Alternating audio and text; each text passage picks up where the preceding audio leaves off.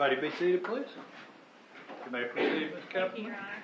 Let's talk about the phone evidence. I know you guys enjoyed Corbett 1, 2, 3, 4, and 5. So I want to take a few minutes to review the evidence that we learned from the phones. It's dry stuff, but it's super important stuff to this case. I want to talk about the June trip first. So on June 2nd, the first trip car was rented by Garcia. At that time, Ms. Magdanova's phone records are consistent with her leaving her residence in North Bay Village. Oh, this clicker is amazing. All right, it's new clicker. Clickergate is concluded.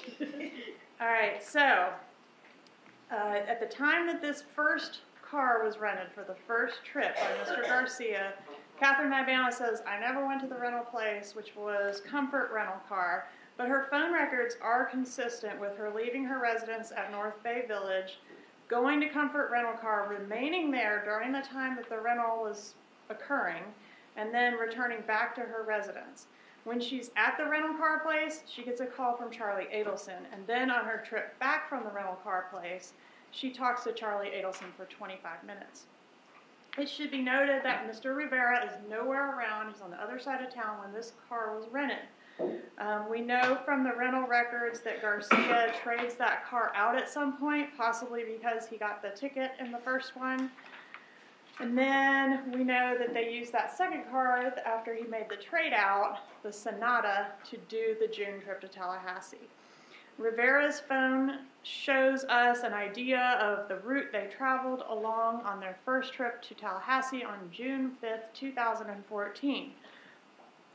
You don't see orange dots on here because we don't have any location information, because the provider wasn't able to give us any location information for June at all for Mr. Garcia. So it doesn't mean he wasn't there. There's just no phone location information for him at all for this time period. But we do know that he rented the car for the trip. The car that he rented did get the ticket. Well, the car didn't get the ticket. Mr. Rivera got the ticket in Gainesville, consistent with these blue dots. And we know that both Rivera and Garcia were seen in Tallahassee on that first trip, according to Louis Rivera and Shadrach Nobles. Remember him? Believe it? All right, so this is a slide where the GPS on the Comfort rental car pinged the vehicle. So we know the location of that first vehicle June trip on June 5th, 2014 at 3:17 p.m. It was pinging very near the Trescott Drive residence of Mr. Markel. So the phone gives us an idea what they were up to, showing that upon arriving in Tallahassee, they're in the area of the Budget Inn. Okay, then the next morning, they're in the area of Trescott Drive, consistent with scouting out the Markel residence, as Mr. Rivera indicates they did that day. Then Rivera returns to Miami. You can see his phone, traveling along the route back to Miami, arriving back in the early morning hours of June 6, 2014. So it was a one-night stay in Tallahassee. They drove up. They did the scouting. It didn't work out. They couldn't find him, or he wasn't alone, or whatever. They couldn't get the job done, and they returned back to Miami. The GPS data on the vehicle is consistent with that. And then this is going to be a slide which indicates the, what does this indicate? Hyundai GPS return. Okay. So on June 6th, after Garcia and Rivera returned from the first trip to Tallahassee, Catherine Magdanova's phone, where is it? Here, is consistent with going to return the rental car. So she's consistent with going to pick it up and also going to return it. So we have the rental car consistent with being at her residence here on 6/6/14 at 8:48 a.m. And then we have her phone consistent with being at the rental car place when the car was returned. Again, Rivera is nowhere near the Comfort rental car when that car is returned. Garcia is. and Magbanowa is. All right, this slide shows you a summary of all the communications between Magbanowa and Garcia during this first June trip. You know, there was some testimony about them talking during the trip, and this gives you an idea of every single communication that occurred between them to make that, to corroborate the possibility that those statements were in fact made. All right, I want to talk about phone events leading up to the July trip. So we're leaving the June trip. We're going to the events prior to the July trip. This slide shows phone activity the night before the Prius rental. So July 14, there's some text communication on the iCloud between Mr. Adelson and Ms. Magbanowa suggesting that they're going to get dinner together that night. And then the phone evidence indicates that Mr. Adelson picked Ms. Magbanowa up, and they did go out to eat. Following that dinner date, there are multiple communications between Magbanowa and Garcia from midnight to 2 a.m. The next morning, July 15th, Mr. Garcia calls Comfort Rental Car, which is the same place that that first car was rented from. So that's significant just in thinking of what they might have been up to, thinking about renting a second vehicle. But ultimately, Comfort is not the rental place that is used for the second trip. They instead go to the hybrid save gas place, which is where Rivera rents the Prius. During the time of the rental, the phones are consistent with both Garcia and Rivera being present for the rental of the Prius. And at the time that the Prius is rented, Magbanowa is communicating first with Charlie Adelson and then with Sigfredo Garcia. And there's our rental contract that includes Mr. Rivera's information as well as Mr. Garcia's number listed at the top as brother. All right, so the Prius is rented. They don't leave immediately for Tallahassee. You'll see, what are we seeing? Okay, so this is a slide consistent with the Prius GPS. So the Prius rental company is pinging the vehicle, which they do every 24 or 25 hours to verify where the vehicle is. And that pings at 10:25 p.m. on July 15th, and that's consistent with being at Ms. Magbanowa's residence. All right, now, we have the July trip. So on this one, we have location information for both Mr. Garcia's phone and Mr. Rivera's phone. So you can see these dots are events where their phones are communicating with towers on the way up to Tallahassee, consistent with them leaving and arriving in Tallahassee at about, what time? 1:10? No, I don't know. I can't remember. Here's the toll plaza. So when they left Miami, they went through the toll plaza eastbound on Alligator Alley at 2:18 p.m. So I think the ticket was at like 9:30, and then they arrived in Tallahassee around 11:30 or noon. Here's a GPS ping showing the vehicle on the way to Tallahassee, westbound on I-10, and that is at 11:28 p.m. And here's the budget in receipt where Mr. Rivera and Mr. Garcia stayed their first night in Tallahassee on the July trip. Luis Rivera testified that during this July trip, Mr. Garcia was getting some instructions and direction from Ms. Magbanowa. The trip was only about 36 hours from the time they left Miami to the time that they got back to Miami. During this trip, there were 21 phone events between Garcia and Magbanowa, including 12 calls.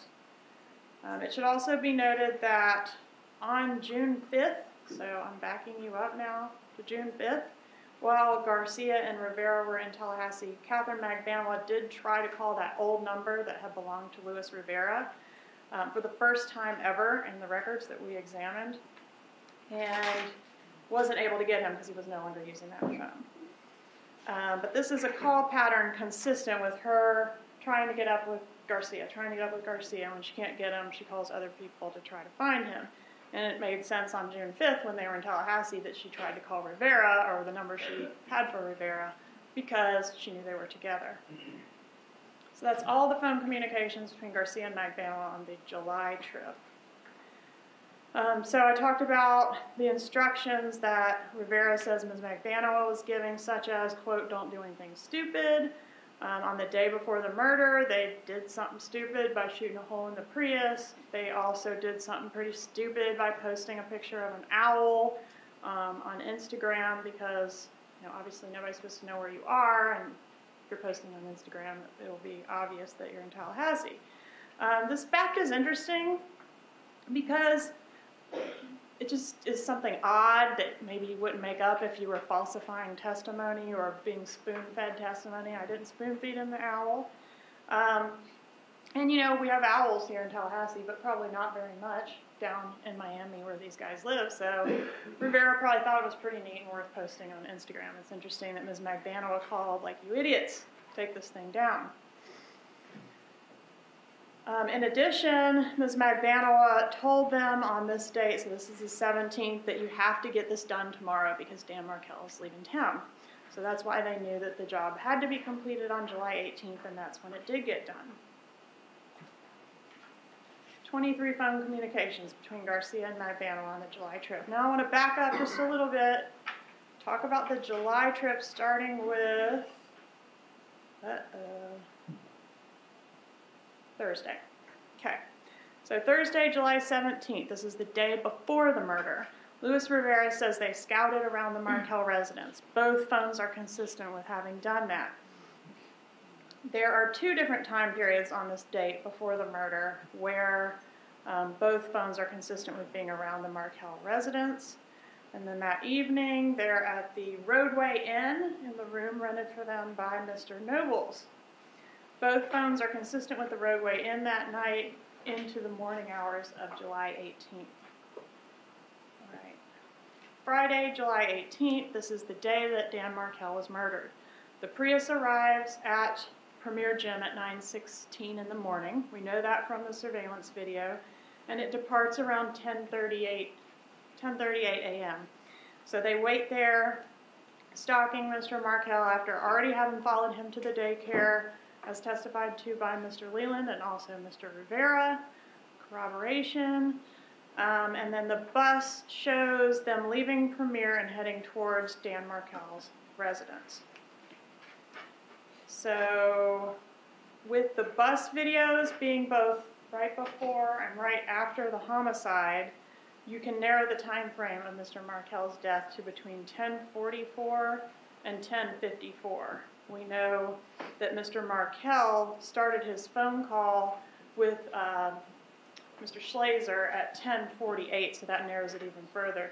Between 10:48 and 10:54 is when this crime occurred. And as you recall, Mr. Geiger kind of was keeping an eye on the place for a while before he called 911, and that call came in at 11:01. The first phone call that so that Mr. Garcia and Mr. Rivera's phones are consistent with being turned off in the area of Premier Gym, and there's no additional location information between then and when they're back on the interstate headed back towards Miami about 12:30 p.m. That's when we get any more, after Premier, that is the first phone information we get. And that piece of phone information is Mr. Garcia calling Ms. Magbanua at 12:30 p.m. That call does connect. The conversation does occur. That information corroborates Mr. Rivera's testimony that we called her and told her it was done. She said she knew. And then we told her we wanted our money. She said we'd have it the next day. If you look at all the parties that are involved in this case, or that the state is alleging are involved, if you look at their phone activity from midnight before the murder through the first call after the murder, it's kind of interesting. You can see all the calls. The red line denotes when the murder occurred in this case. So you've got Katie to Garcia, Charlie to Katie, you can read. All right, so murder's done. They travel back to Miami and they hit this toll plaza eastbound at 5:23 p.m. Then they're seen at the Pembroke Pines ATM, where Mr. Rivera does a transaction there. And after the ATM, both phones, Mr. Rivera and Mr. Garcia, are consistent with being at Rivera's residence at about 7 p.m. that night, the night of the murder. All right, let's talk about this Friday night meet. Where is Catherine Magbanua once Garcia and Rivera get back to Miami after the murder? Between 9:46 p.m. that night and 10:20 p.m. that night of the murder, this is kind of the red arrow is Miss Magbanua, orange is still Mr. Garcia, and blue is still Mr. Rivera. So you can see all consistent with being at Mr. Rivera's residence for a meeting. All right, so Catherine Magbanua has two events this night with Charlie Adelson while she's in the area of Mr. Rivera's residence, 10:12 and 10:20 p.m., after which her phone doesn't have any activity consistent with it being turned off for that night. And then we'll go to Saturday morning. Saturday morning, July 19th, 2014. This is all the call activity for that morning. There's like a flurry of activity for about 40 minutes. Catherine Magbanua is repeatedly trying to reach Mr. Garcia. She's unsuccessful because he's dumped his phone after the murder. Location of Ms. Magbanua shows that she's traveling south from the area consistent with Charlie Adelson's residence. Of course, it can be consistent with anything north of where she was at that time. South toward Rivera's residence. After 7 failed attempts to call Garcia, Catherine Magbanua finally reaches out to Anthony Ortiz. Because she wasn't able to reach Rivera on his phone, she calls Ortiz. That's her first communication with Ortiz ever. That's at 9:47 a.m. on the day of the money drop, July 19th.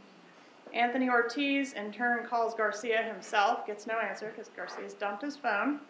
That was at 9:49 a.m. Then Ortiz calls and reaches Luis Rivera at 10:02. So now Luis Rivera knows that Catherine Magbanua is looking for Garcia. Rivera knows where to find Garcia because he's at Shrimp's house.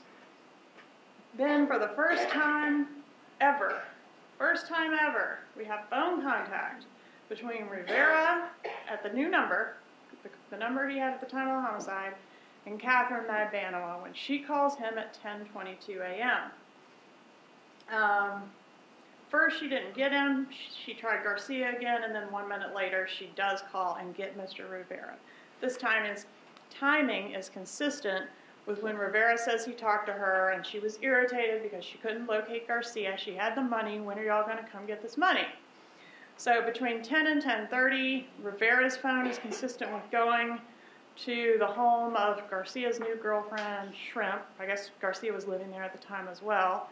Rivera says he sent Anthony Ortiz with Rivera's phone. Rivera said he didn't go to get Garcia, but in any event, Garcia was fetched from Shrimp's house, and there was a meeting at Rivera's place. About 10:23 to 10:32 a.m., there are events in which it appears Catherine Magbanua arrives at Luis Rivera's house, and they all meet up for this money drop. So all their phones are consistent with being there. Have I missed a slide? No. Let's see. Yeah, this is the money drop slide. All right, and what kind of money does she bring? All hundreds stapled together in stacks, consistent with the unusual way that Charlie Adelson packages his money through the, bless her heart, tooth-extracting testimony of June Umchinda, who appears to be back in love with Charlie. We know he staples his money. That's a pretty weird thing, and the money they got paid with was stapled. Why does Catherine Magbanua have to be the connection? Is it, is she the only link between the people that wanted this murder done, the people with the motive to do this, and the hitmen that were just doing it for money? Rivera testified that she is the connection. But is there anything else to corroborate that? Do y'all don't want to rely on Rivera because he's a gangster and he's a murderer and he's, all the things. So what else do we have to corroborate what it is he's telling us about Magbanua being the link? All right, so starters, she was sleeping with both Charlie Adelson and Sigfredo Garcia. That's a pretty good link. They knew each other existed, but they didn't know that she was playing both sides. Law enforcement reviewed all the call detail records. So this is important. Law enforcement looked at all call detail records of Magbanua, Garcia, Rivera, Markel, Donna Adelson, Charlie Adelson, and Harvey Adelson, including Charlie Adelson's iCloud, which was hundreds of thousands of records, and also that RICO wire associated with Mr. Rivera's federal conviction. And there was, in all of that data, zero evidence or proof of communication whatsoever between any Adelson and Mr. Rivera. There was no evidence or proof of communication whatsoever between the Adelsons and Mr. Garcia, except for that one phone call on July 1st from Garcia to Harvey Adelson that was a hang-up or a voicemail. And that call, it was not answered. I don't know if it was a hang-up or a voicemail. One call, July 1st, from Garcia to Harvey Adelson, and that's how we managed to identify Garcia on the tower dump, because of that connection to Harvey. Other than that, the two killers had zero communication. And the defense wants to say, well, what about all these other phones that we don't know about? Let's focus on what we know about. What we don't know about, we don't know. What is the evidence? Show us. In the case, they're talking to everybody else on these phones. They're doing drug deals on the phones. Charlie does his steroid deals and all that on the phones, or it's present on the iCloud. So why would we think there's some? We would have to speculate if we want to try to say there's some other link between the Adelsons and the killers. It just doesn't exist. There's no evidence. What is there evidence of? A link. And the link is named Catherine Magbanua. I mean, it seems obvious. There is no evidence or proof or records at all of Charlie Adelson and Sigfredo Garcia communicating. The defense showed you that deep sea fishing text and purported that to be evidence that these two were talking. But to the contrary, if you read it in its context, I think you will see that it's evidence to the contrary, that they were not talking. Did he call you? No. Oh yeah, he did. He wants to take me deep sea fishing. Ha ha ha. Even their client on the stand admitted that was a joke and that she's not aware of any contact between Mr. Garcia and Mr. Charlie Adelson. I want to talk a little bit about the financial evidence in this case. All right, let's start with the Adelsons. What did Mary Hull tell us about the Adelsons' financial picture? It was quite different from what Wendy Adelson told us about her parents. She said they were not very well off and they were not millionaires. But what their financial records revealed is that they have 18 investment accounts totaling somewhere in the neighborhood of 10,000 pages worth of investments. Charlie Adelson earns between $3 and $3.5 million annually, and separately, the Adelson Institute earns another $2 million annually. That doesn't even include their investments. Here are the checks that Catherine Magbanua got from the Adelson Institute. The red line items indicate that these are consecutively numbered checks.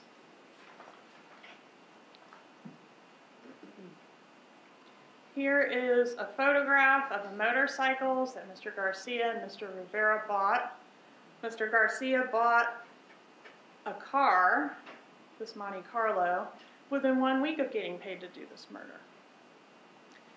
Well, the defense says this is a pretty crappy car. Okay, I mean, it's not like they got $1 million. They blew a bunch of money. They got about $40,000. He bought a car and a motorcycle within a short period of the time from the murder. I would think that would be of importance to y'all. Defense wants to strike that. So he got $40,000. This is Mr. Garcia. He gave a couple thousand out of his cut to Mr. Rivera. So let's say it was down to $38,000. So it's not like he's going to be able to purchase a luxury vehicle with that. But he did buy this motorcycle on August 22nd, 2014, a gold Maxima on October 17th, 2014, and the Monte Carlo as well, all within 3 months of the homicide. Mr. Rivera bought the matching bike and also a Camry within 2 weeks of the murder, within 2 weeks. So between the two of them, within 3 months of the murder, we've got 5 vehicles being purchased. Other than that, Mr. Rivera gave a little money to his family and managed to keep his account in the black for a couple months. I think it went back in the red in November, and he started living hand-to-mouth off his paychecks again, as he was prior to coming up here and extinguishing the life of Dan Markel for that $37,000. Catherine Magbanua. She deposited her money. She deposits her money. And she makes deposits in small amounts, sometimes more than one per day at different ATM machines. She's got 2 different banks, and she's going around to different ATMs depositing money into multiple accounts. Note on one of the exhibits, which I don't think I have in here, but it's exhibit 106. There's a payment to Mr. Zanganeh on there, July 21st, 2016, $1,000. Mr. Zanganeh does not represent her. And September 12th, 2016, $2,000. Ms. Magbanua says she earned this cash working off the books in a nightclub. She can name no boss, no coworkers, no patrons, and produce no documents whatsoever to support this contention. As evidence, she offers a photograph of herself scantily clad at what appears to be a nightclub. I don't see an apron, I don't see a tray, I don't know if she works there, I don't know when that photo was taken, I don't know nothing about nothing based on that. She also offers a check that was attempted to be deposited from Club Fate. Yindra Mascaro indicated that she quit Club Fate because Club Fate didn't pay. Their checks were bouncing. And Mary Hull confirmed that. The check that the defense has proffered into evidence for your consideration, which first of all, it's not cash, it's a check for tips. It bounced, so it cannot go into this consideration of her accounts at all. Yindra Mascaro told you that Catherine Magbanua was not working in the clubs at the time that this murder occurred. Yindra Mascaro is Miss Magbanua's best friend. One of them is the godmother to the other one's child. I think Miss Magbanua is godmother to her child. To the contrary, Mascaro says that she and Magbanua worked together at Hollywood Live in 2014. Mascaro quit the club when she found out she was pregnant on July 4th, 2014, and Magbanua had already quit 4 to 8 weeks prior to that because she was, quote, tired of the club life and was, quote, over it. So Catherine Magbanua quit between May 4th and June 4th, according to this testimony, 2014. It should be noted that June 4th was the first trip to Tallahassee, intended to be the murder trip. So maybe she quit that crappy job because she was anticipating this big payday that was going to happen if the murder had occurred as originally planned. Then she goes to work for the Adelsons and collects a paycheck there after the homicide. She did work prior to that for Charlie Adelson's friend, Mr. Jerome Obed, at Broward Dermatology. She worked there for a couple months, and that's indicated on here. Her Sophie Dental Care, the records are indicated on here as well. All of her employment that can be documented is present on this chart. And look where the gap is. I mean, I didn't make this up. And that's where the cash spike is. If she's working at the club, unbeknownst to Yendra Mascaro, she had the best month of her whole life, the same month that Mr. Markel was killed. If she made $1,500 a night, she only did it in July of 2014. And that was before the breast augmentation that supposedly increased her tips with a P. Objection. Overruled.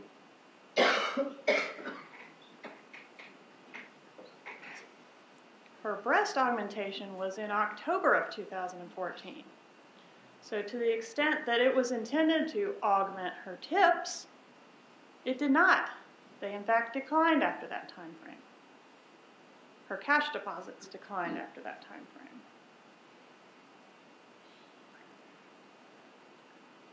According to Ms. Mascaro, Ms. Magbanowa worked for Jerome Obed, Dr. Obed, at Broward Dermatology for a couple months, and then the next job that her best friend is aware of her having was at Optimar Realty.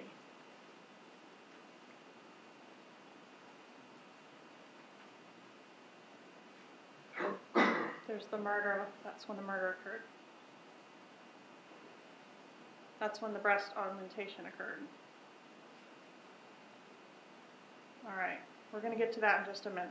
I want to wrap up the financial stuff. The check Catherine Magbanowa is using, I talked about how it was not cash. I talked about how it bounced, so it cannot explain the cash spike. In addition, according to Ms. Mascaro, you cannot make this kind of money that we're seeing on that chart. So I'll go back to it.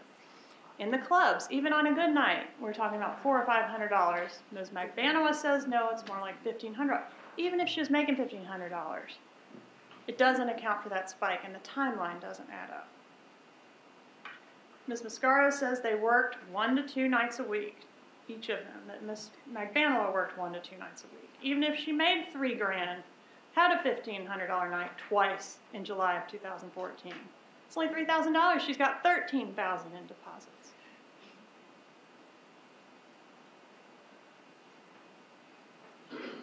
Her being put on the payroll at the Adelson Institute is a sham. There is no evidence of her doing any work on the weekend. She even admits she might have gone up there one time. There is no evidence of her making any calls or doing anything online, and we were listening to her phone. She wasn't able to shed any light on what it is that she does while she was on the witness stand. She said she's the personal assistant to Charlie Adelson, or was the personal assistant. I don't know what that entails, but why would the Adelson Institute be paying her? The Adelson Institute is a separate entity. Mr. Adelson travels from office to office as a freelance periodontist. Why wouldn't he pay his own personal assistant? Why is Donna Adelson writing checks out of the Adelson Institute account for Catherine Magbanowa at a business that does not employ remote employees? Does not have work to be done outside the office by phone or by laptop. That, in the history of the office, Ms. Labredo has worked there 40 years. They've never had such an employee. But Magbanowa is the exception. She's the one that gets put on the payroll. And she's not even dating Mr. Adelson. This isn't like, hey, put my girlfriend, she's down on her luck, put her on the payroll, Mom. He's chucked her already. Around the time of the murder, he ghosted her. And then 2 months later, she ends up on the payroll. Never in the history of that office have they employed one of his ex-girlfriends. Objection. Facts not evidence. Overruled. And as we know, there were many.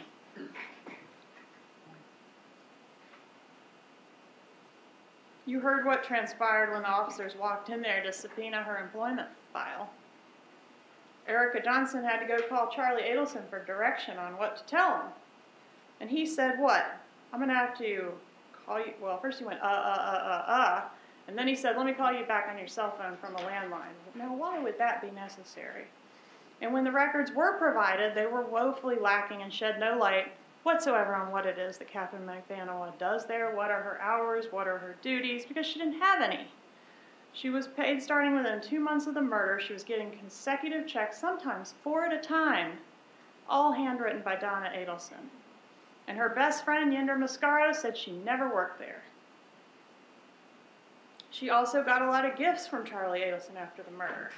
She was put on the Adelson payroll, as we talked about, and you saw the list of checks. And she netted a total from them of $17,729.73.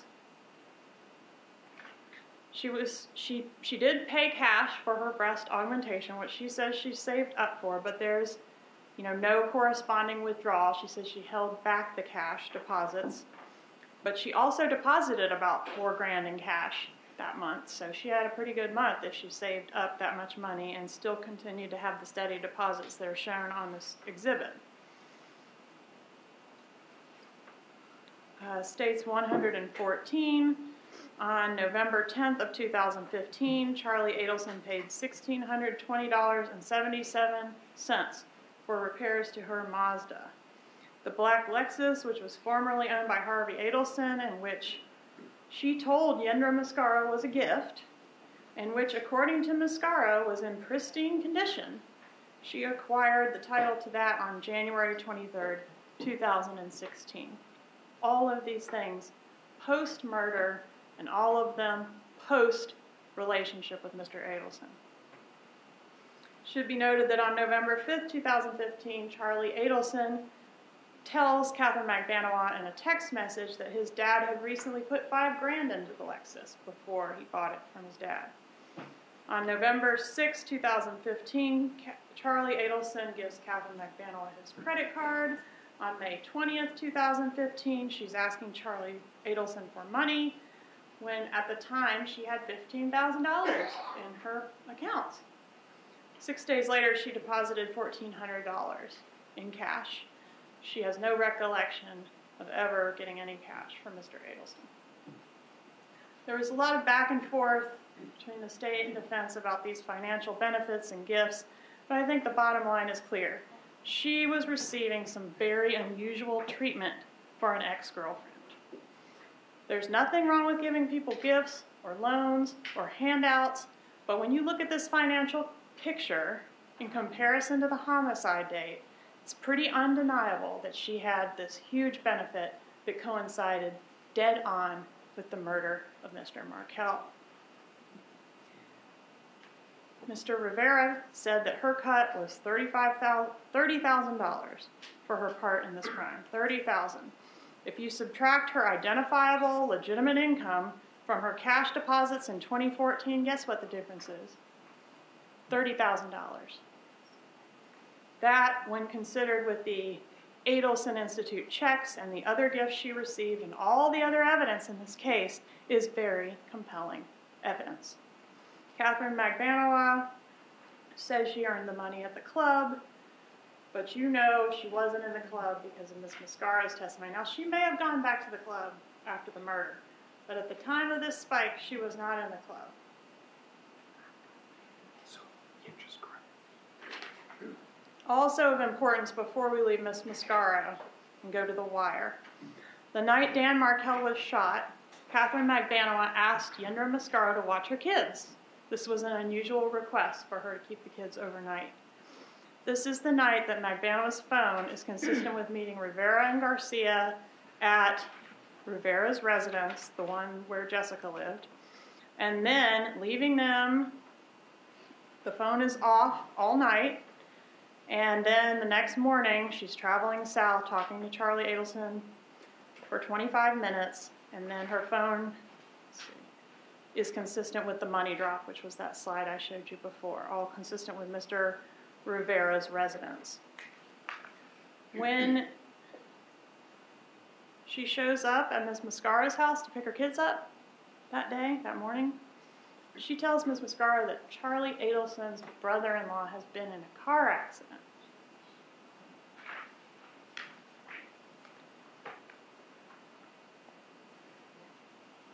All right, let's talk about the wire. When the undercover hands Donna Adelson an article about her murdered son-in-law, insinuates that she was involved, and then tried to extort $5,000 out of her, does she go straight to the police? This person has information about who it was that killed her son-in-law. This is a cold case. He was executed in cold blood in his driveway in Tallahassee, and now this man approaches her and he knows about it. A, that's really scary for her. And B, she's going to solve this murder. But what does she do?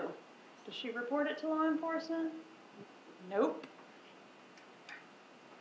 She goes straight to Charlie Adelson, who goes straight to Catherine McVanois, who goes straight to Sigfredo Garcia. Which is exactly what this undercover operation was designed to ferret out. Where will this information travel if we put it in the hands of Donna Adelson? She calmly folds that piece of paper and puts it in her bag without even looking at it. She goes to pick up her grandsons from school. She returns home and she calls Charlie Adelson. They meet the next day.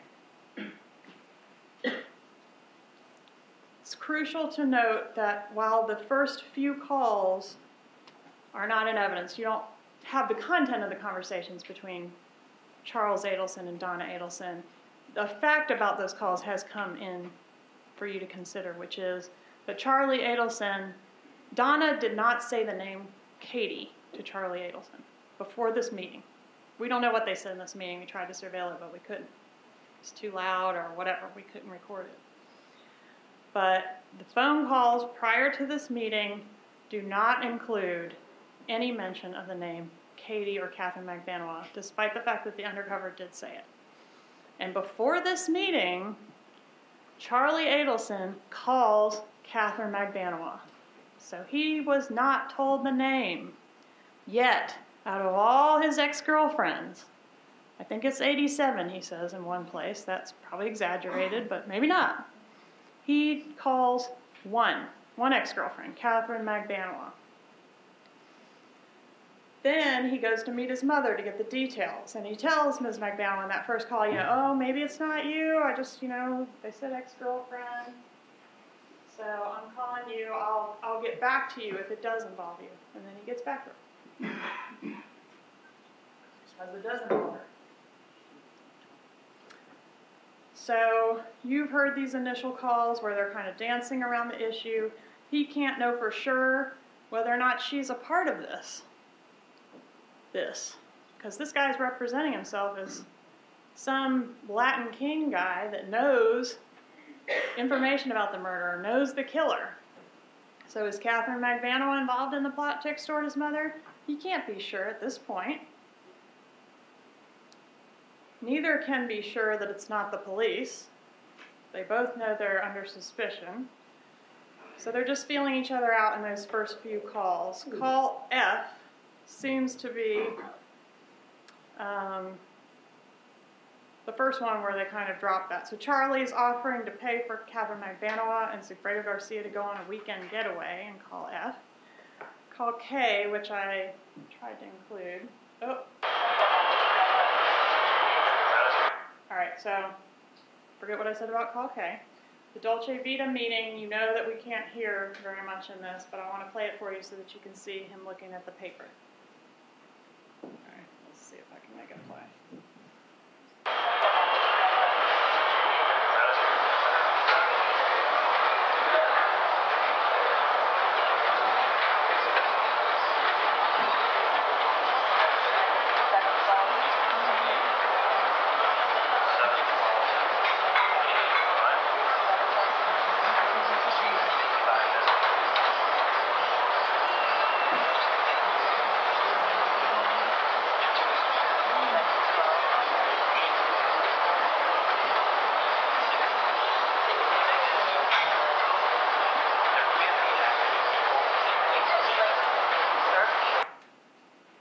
Ms. McVanois cannot recall any of the contents of that conversation, other than Mr. Adelson was talking about scenarios. I'm going to tell you something right now, and I'm going to make this very clear. I'm going to make something very clear because you're talking belligerent bullshit. I'm going to make something very clear, okay? The whole night drinking, and I'm drunk. You haven't spoken to me about anything, and now you're going to come at me? Why? Because you don't know how to apologize because you were wrong, okay? This is the same thing that happened last time. Listen, I have a more pressing matter that I have to attend to. Well, okay? You know what? I don't feel secure because you take care of everybody else. Where's my security to go? When are you going to step up for me? When is that going to happen? Because I feel like everybody else gets the special attention, and then Katie, you go figure it out. You go figure it out. You figure out the kids. You figure out life. You figure out your partner. Katie, you're doing this again. This is the same shit. I've been here. I've never felt happier. We were so happy. We were so happy. Pool. You have to play pool. You have to believe me. God, Katie. All right, man. All right. Then fine. Then go. Whatever. Fine. Go. If that's what you need to do to make yourself happy, then I'm not going to hold you back. Why do you have to go through back everything? After everything we went through, why does it have to go back to square one? Do you know how bad I feel? It's like, again, I feel like I'm getting stabbed in the face. Katie, listen. It's always, no. I swear to God. It's just like, I should just go somewhere because it's like you're basically do that. Over. You're screwing me over. You're going to tell me I'm going to make a phone call. I'm not making that fucking phone call.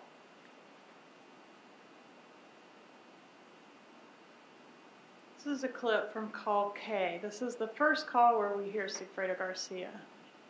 And he's not happy. Maybe because he has learned for the first time that Charlie Adelson is involved in this whole thing.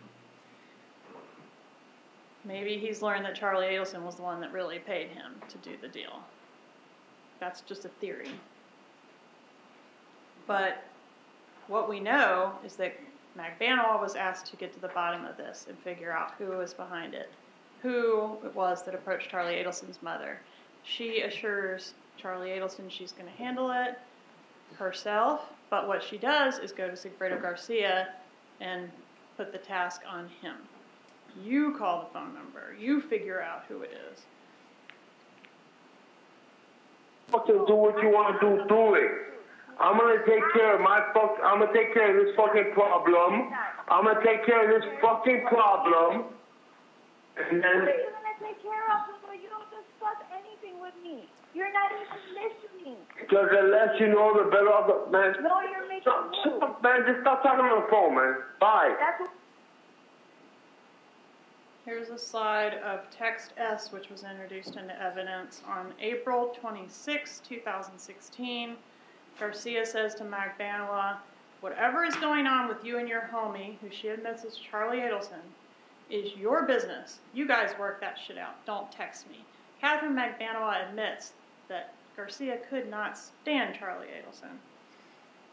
In call L, Catherine Magbanua is giving Garcia the undercover's number, and she does it in code. This is a really important piece of evidence. What was her explanation for why she was talking in code? Because my kids were around or my coworkers were around. Well, you're given a phone number. Why does that need to be coded? She's talking about Ethan's clothes cost $65.70. What's that about? That's the last 4 digits of the undercover number. Of course, he doesn't get it, and she has to repeat it several times, and eventually he does get it. After she says, the amount that I gave you on that piece of paper, I'm not sure if it's $67.50 or $65.70. And he goes, got it. I asked Catherine Magbanua, why would it be necessary? Did she give an explanation for that was reasonable to y'all? In the next several calls, the three of them, Charlie Adelson, Catherine Magbanua, and Sigfredo Garcia, proceed to have, this ridiculous, what's the number, back and forth conversation, trying to get this number straight, and really trying to act like they're calling it when they're not calling it. Call Z is the one where Charlie Adelson is indicating to Catherine Magbanua that he wants the problem flushed. And that was a joke in the sense that it was potty humor. But I think it was a reference to what the real problem was, that he did in fact want flushed. Then he says, why don't you guys go on vacation, leave the kids at home, have a cocktail, and call it a day? He offers to pay for that vacation. Why is Charlie Adelson offering to pay for her and her baby daddy to go on vacation? Charlie's trying to get Catherine Magbanua to call that number. Magbanua's trying to get Garcia to call it.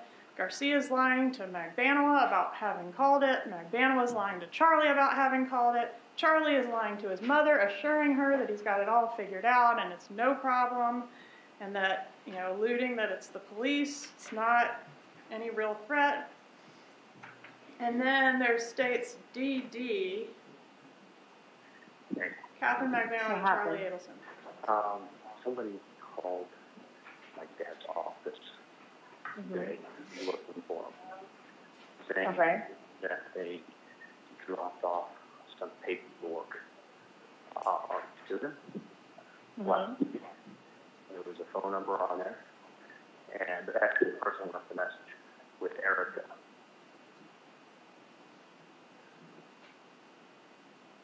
How much time do you want to reserve for your rebuttal, Ms. Calvin? I'm told I have 30 minutes remaining, Judge, so whatever's left is left. What's that? I'm told I have about 30 minutes Right, remaining, so I'm going to keep going, finish what I have planned. I'm calling a timeout for this.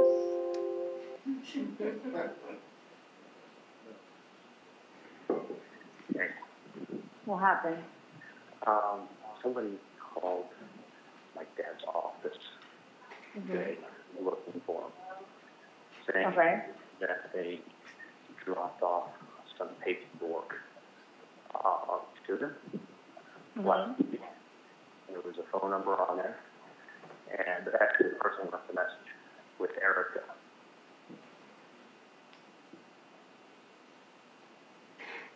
And office this morning saying that I left some paperwork with Dr. Adelson last week, and I left a number on there, and he needs to call me at that number. It's a number. No, somebody's fucking pulling your bone. 305 6570. You have the number. Exactly. That number is obviously it's like a non-working number. I mean, it's someone who wants to be called back. Let's put it that way. Do you still have the number? Yeah. Well, obviously that number nobody picked me up. Well, that's a non-working number. It's like a Gmail number. Nobody's pulling the leg. I'm just asking you to find out who the fuck it is. It's like get that number that's off of the thing, off of the number, off of the freaking caller ID. At the office? Yes, obviously. So this is like a fucking bullshit game. Well, they're not coming out on foot. They're not writing letters, and they're not calling the office because they have nothing better to do. Well, I don't know what to talk about because it's like not even that number my joke anymore. Because it's not a fucking joke, it's like Katie. Somebody's it's not. harassing you guys, or somebody's harassing, and it's my name, and it's like. Okay.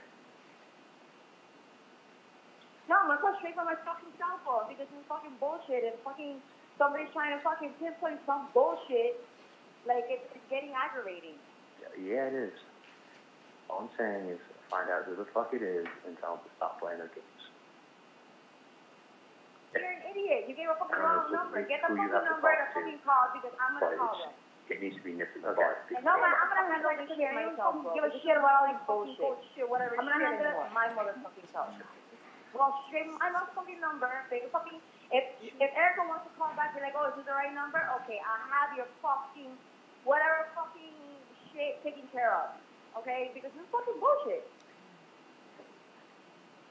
So what I'm saying is find out who the fuck that number it doesn't is. fucking work. If you can get a hold, you go to different offices, call the motherfucking number. See if the fucking number works.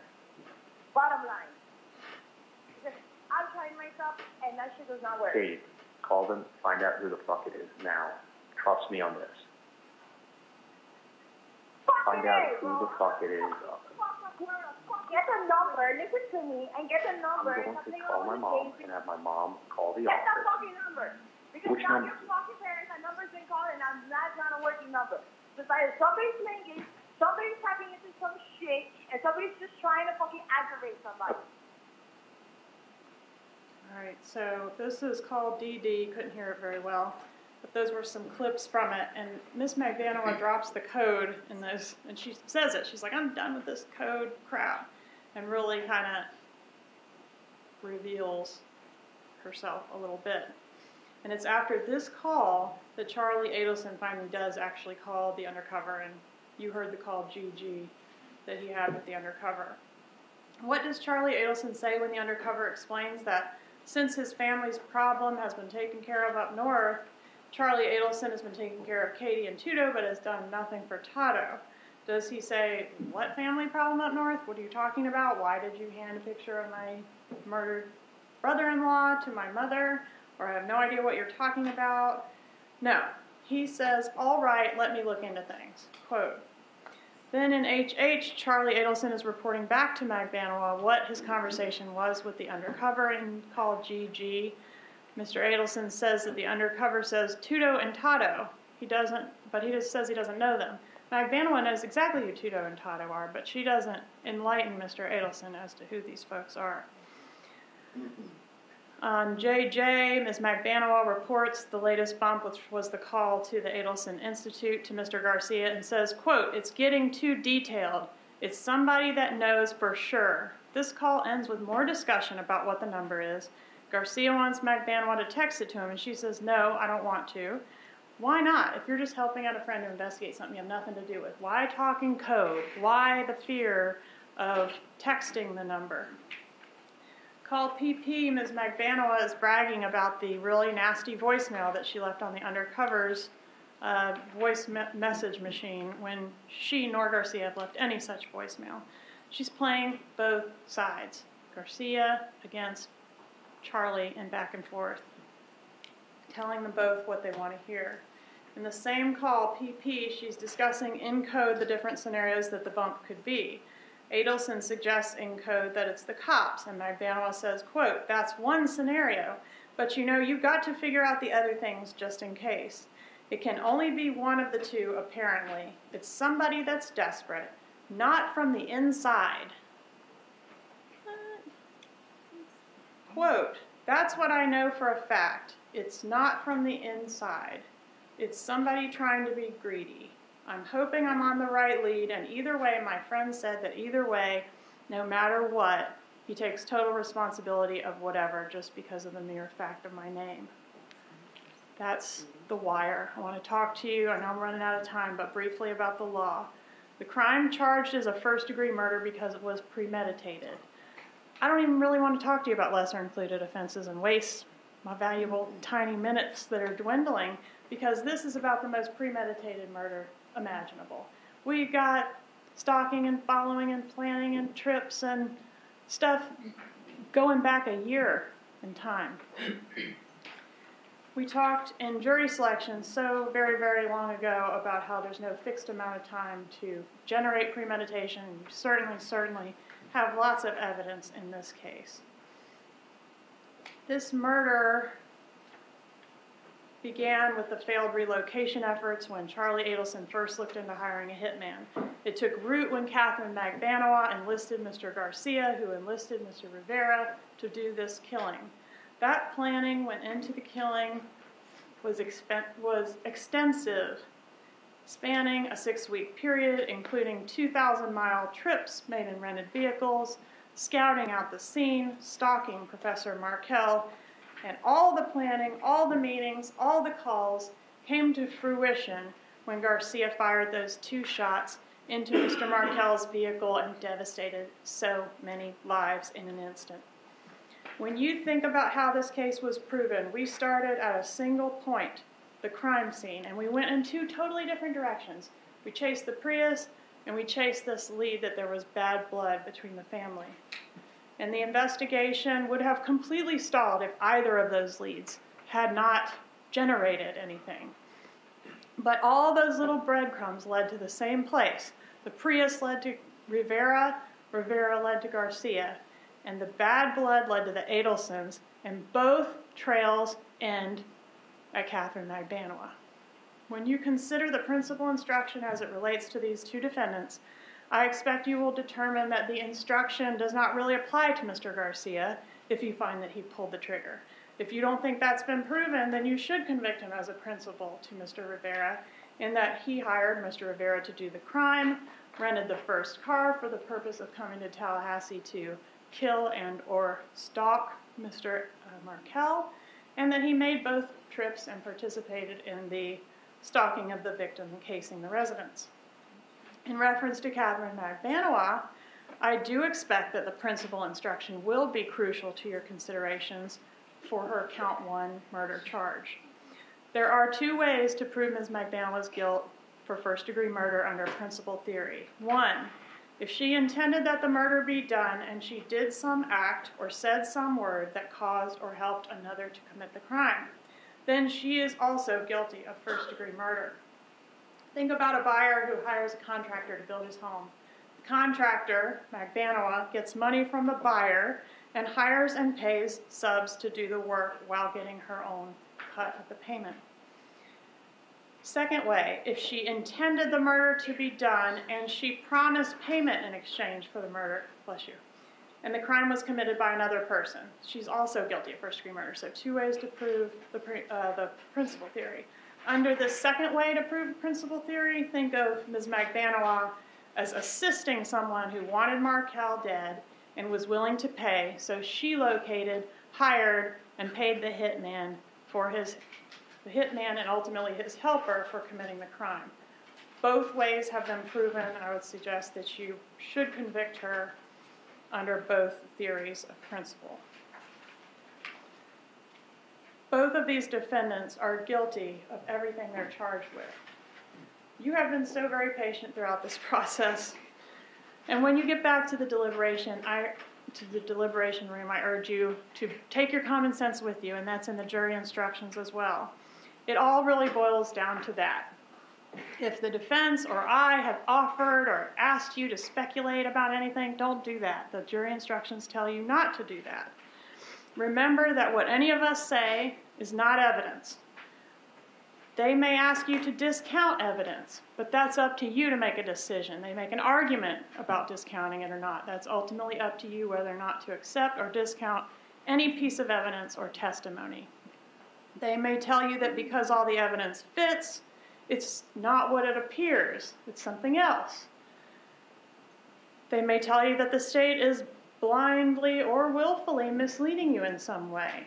Your feelings about the lawyer should not influence your verdict. If you think that, I'm crooked and I've spoon-fed and all that, that's something you can consider as far as how it affected the evidence in the case. But your personal feelings about me and whether I'm as crooked as they say should not affect your verdict in the case.